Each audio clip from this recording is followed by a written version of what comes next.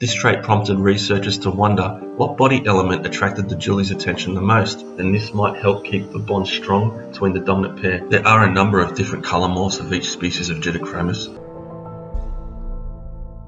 G'day guys, Jason here. Welcome back to my fish room. So in this week's video, we're finally going to be looking at my in-depth species profile on Julidochromis regani. That said, if you are looking at breeding other Julidochromis species, this video still might be informative for you. Anyway guys, onto the video. Julidochromis regani is a cichlid that is endemic to Lake Tanganyikan in Africa, and it is one of the more common Tanganyikan cichlids found in the aquarium hobby. Julidochromis regani is sometimes referred to as the convict julie or striped julie, and are part of the Julidochromis genus or Julies. This genus comprises of many different species of dwarf cichlid that include marlieri, Ornatus, Dickfeldi, and Transcriptus, just to name a few. All Julies also have a somewhat unique swimming ability, where they are able to swim upside down and also in reverse, being able to seemingly cling to rock structures like a rock climber clinging to an overhang. They are also able to do this sort of flip where they can spin their body around from an upside down position to upright with seemingly minimal effort. There are a number of different colour morphs of each species of Julidochromis, depending on where they are geographically located in the lake. Some of these colour morphs do look very similar, and some are very difficult to tell apart. It goes without saying that it is highly likely that hybridization occurred in the lake, as some of the different types of Julies look very similar. For instance, some types of regani bear a striking resemblance to marlieri and Transcriptus. Now, I thought I should talk about the Julidochromis genus a little first before talking specifically about regani, as there has been some interesting studies done on them. As with all cichlids, Julidochromis are surprisingly intelligent.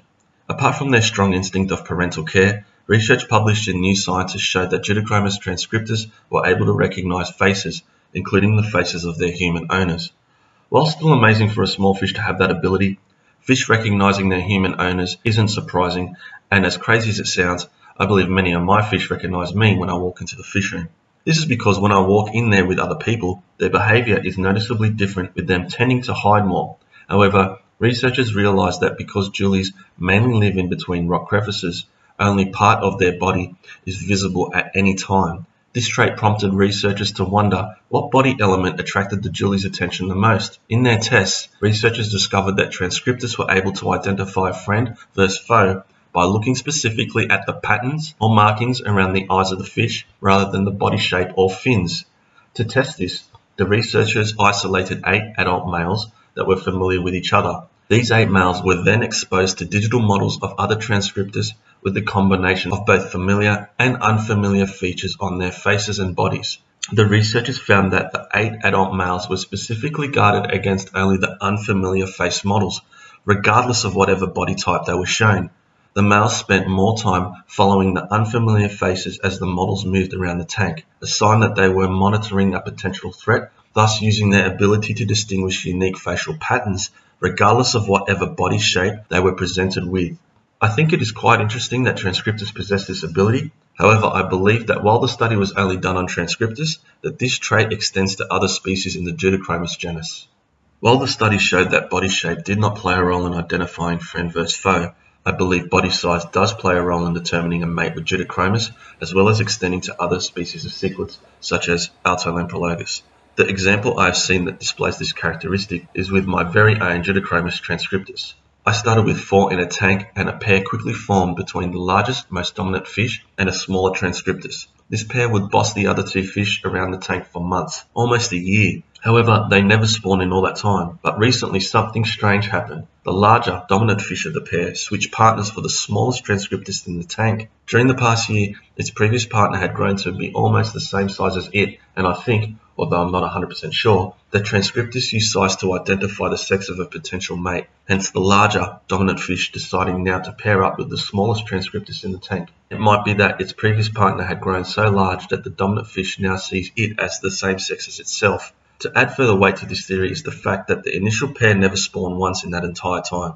A similar thing happened with my black Altolamprologus calvus. When I first bought the adult pair, the sizes of the 2 fish were different, with one larger than the other.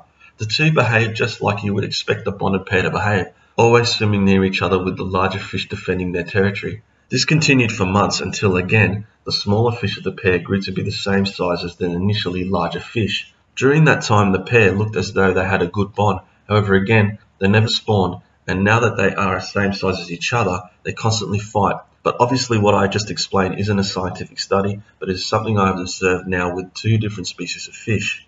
However, today we're specifically looking at Julidochromis regani.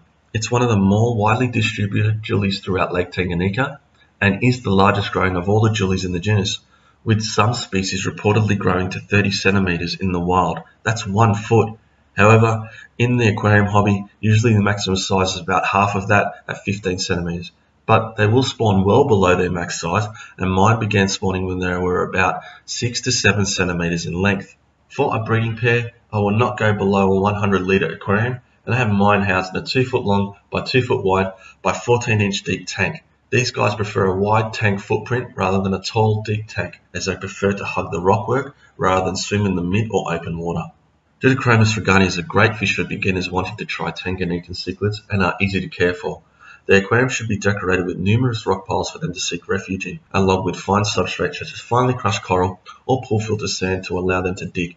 Providing these fish with both caves and sand will ensure they exhibit their natural behaviour in your aquarium. They will also take to terracotta pots cut in half. However, I prefer a more natural look in the aquarium, although these can be hidden with clever rock placement like my cousin Adam has done with his breeding pair. These guys do well in a Tanganyikan community aquarium and can be housed with open water fish such as Cichlids and ventralis type of fish. While you can keep them with other rock dwelling cichlids such as Lamprologus or Neolamprologus, it is best to avoid stressing the fish out as they will compete for their territories amongst the rocks. Despite regani being the largest Julidochromis species, they are said to be the least aggressive amongst the genus. However, if you intend to breed them, it is best to keep them in the species-only aquarium. That said, I do have a breeding pair spawning in this 4-foot tank, and some but not all the fry do survive, but you will have better success in a species-only tank. Like all fish from Lake Tanganyikan, these guys prefer hard, alkaline water with a DKH of above 10 and a pH of at least above 7.5. The temperature should also be approximately 25 to 26 degrees Celsius. And like I say in all my in-depth species profiles, weekly 25% water changes are best for cichlids from Lake Tanganyikan. These guys are omnivores, meaning that they eat both animal and plant matter, and will pick at algae, however, obviously nowhere near as much as Mabuna or bristlenose catfish. In the wild, they are known to eat invertebrates as well as freshwater sponges. However, in the aquarium, it's best to give them a highly varied diet of both high-quality pellet or flake food in combination with frozen and live foods such as brine shrimp, daphnia, mysis shrimp, etc. Sexing these guys isn't easy when they are juveniles, but you're best to start off with a small group of them, say a group of at least 4, and let them grow up and pair off together. And this is how I started with my 2 breeding pairs, although Adam gave me 6 fish to begin with. There's also no guarantee that buying a breeding pair will give you successful spawns, as the bond between regani can break if they are disrupted too much. So again, it's best to buy a young group of them and let them pair off together. Eventually a pair will form and these 2 fish will then dominate the aquarium, keeping all the other regani away from their territory. It is around this stage when you should be able to identify the sex of the fish with your pair, and sexing them is actually another interesting thing about these fish. Generally in the cichlid world, males are more often than not larger than their female counterparts. However, this isn't the case with Julidochromis regani. The larger fish in your pair of regani will actually be the female, with the male being significantly smaller. Female regani will dominate their male partner, and if the bond between the 2 breaks, then the female can sometimes kill the male. In fact, female regani are so dominant that they can sometimes dominate males that are even larger than herself. Julidochromis regani are fairly easy fish to breed and usually only form monogamous pairs. However, there are instances where females will mate with multiple males if the aquarium is large enough, but I believe this is rare. When a pair forms, they will generally dig around their chosen cave and defend their territory from any fish coming too close. Being a secretive fish in for their first spawn, you probably won't realise that they have indeed spawned until you see free swimming fry. If your pair are small, say around the 5 to 6 centimeter size, then the brood size will also be small. For example, maybe just 1 fry, but as your pair matures, the brood size will increase. Also, with some young pairs, it may take them a few attempts at spawning, as they can sometimes eat their own fry. However, I've been lucky with my pairs and have never seen that behaviour from regani. Now, what I'm about to say isn't always a required step when breeding regani, and it is actually kind of counterintuitive considering that other regani might eat the fry. However, due to the aggression of some females during spawning, it is sometimes recommended to keep some of the subordinate regani in the tank with the dominant pair. This is because of the instinct the dominant pair have to protect their fry, it is so strong that the dominant pair may actually end up fighting each other, and thus breaking their bond. However, if you do keep some subordinate regani in the aquarium with the dominant pair, then this might help keep the bond strong between the dominant pair, as all their effort and time is spent protecting their fry from the other subordinate regani rather than each other. Again, this isn't always required, but may help you depending on the pair you have and the strength of their bond. Depending on their size, regani are said to be able to lay up to 300 eggs in a single spawn. That amount, however, would be from a very large female. Adam's female regani is approximately 10 centimeters in size, and they have approximately 150 fry per spawn. Mine are 6 to 8 centimeters long and are now having approximately 20 or so fry per spawn every 4 to 6 weeks. I am hopeful that as mine continue to grow, that their brood size will really take off, but so far it hasn't. They usually do not tolerate the other generations of fry near their most recent spawn, and you will see the adult pair's behaviour change when they have a new spawn. They will chase older fry away from their spawning site when they have a new brood, but I have noticed that these brood size are smaller and when I remove all the older fry from the tank. If you do keep their older fry in the tank, they will chase these older fry away from their spawning site when they have a new brood. But I have noticed that these broods are smaller than when I remove all the older fry from the tank. This could be due to predation by the older fry, or that the parents just don't lay as many eggs when they have older fry near their spawning site. With my 6, a pair eventually formed and they became the dominant fish in the aquarium. They pushed the other 4 regani to the sides of the tank and they first spawned with the 4 regani still in the tank with them. I took those 4 regani out of the aquarium and placed them into a 4 foot by 2 foot by 2 foot aquarium, and my pair continued to spawn a number of times, but they were very small spawns, with the largest spawn having approximately 20 fry. The interesting thing with my pair of regani is that they have accepted one of their very first fry to be near their subsequent spawns. All other fry are eventually kicked out of their territory when they are ready to spawn again. However, this one regani has been accepted with them for some reason. I have had at least 4 to 5 spawns from this pair since that regani was born, and it is the only one they continue to accept near them. As such, I have not sold that regani off. This regani assists its parents in raising their other spawns, and it also chases other batches of fry away from their territory when its parents are ready to spawn. And as weird as this sounds, I am unsure if it has spawned with its parents yet, but I wouldn't be surprised if it does one day. I am still unsure what sex it is, as it's still a juvenile, but if I was to guess, I would say it is a male due to females not tolerating other female regani in the tank. I guess if it does end up spawning with its parents, then I will be able to further discuss this unusual spawning behaviour in future videos. Of the 4 regani I ended up moving into my 4 foot aquarium, 2 then formed another pair and they also began spawning. They have successfully raised their fry in this tank, which is quite an achievement considering the amount of fish I have in this community tank. The interesting thing with this pair is that they were constantly bullied by the first pair. However, they are now larger than that first pair. That said, their spawn sizes are approximately the same size as my first pair.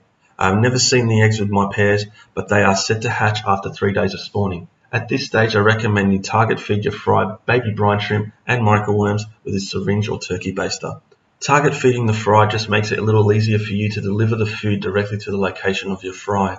For instance, if they have spawned in a terracotta pot and there is a hole as the entrance to the pot, you can insert the end of the syringe into the hole and slowly release the contents of the syringe into the pot.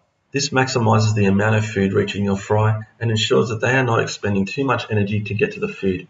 Also, ensure you give your fish a wide range of foods just to make sure that they are getting all the vitamins and minerals that they need.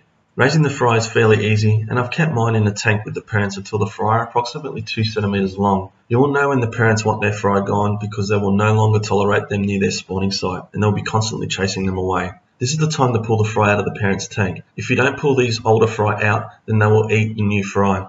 Not saying this happens with all regani, however, that is what happens with mine. Some online sources state that the adults may spawn again whilst the brood are still in the aquarium, and that they will form a nuclear family, with the older fry remaining within the parents' territory. These fry are said to tend to the new brood of eggs, but this definitely doesn't happen with my pair. The fry aren't exactly fast growers, but they aren't the slowest and will take approximately 5 to 6 months for these guys to reach 1 inch. The interesting thing with the fry is that they seem to have vertical barring down the length of their body for a period of time. Only once they reach a size of over, say, approximately 1.5 centimeters do the bars start to change into their horizontal barring. I am unsure why this is the case, but I suspect it may be a form of camouflage, a way to aid the fry to blend into their surroundings and break up their outline. That said, the fry I have in my 4 foot community tank aren't afraid to swim far away from their parents' rock pile, and seem to be comfortable in avoiding the large fish in this aquarium. And once these guys are about an inch long, they are at a size suitable for selling to hobbyists and local fish stores. These guys are always in demand due to their striking appearance, interesting character, and ease of breeding. If you are looking to try out a beautiful and rewarding Tanganyikan cichlid that is fairly easy to breed, I highly recommend that you give these guys a try. So there you have it, guys, my in-depth species profile on Julidochromis regani.